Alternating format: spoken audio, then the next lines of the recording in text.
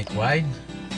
We've come down to Pichi Richi and go for a run on this lovely little MIC car.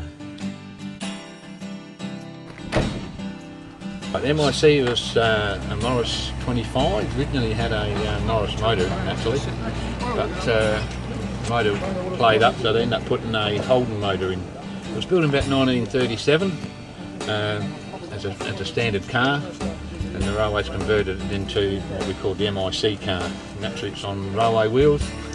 As you see, there's no steering wheel in it, and we just guide by the flanges of the railway wheels.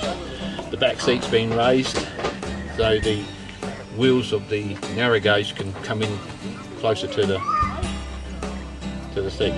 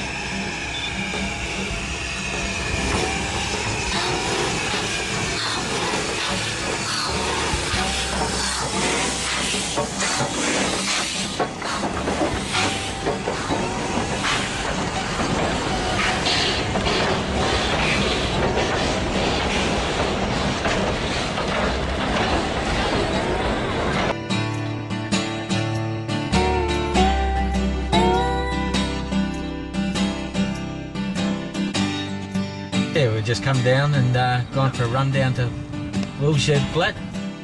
Had some wine and chicken and... Oh, lovely little thing. You know, for rail enthusiasts, you've got to come on this.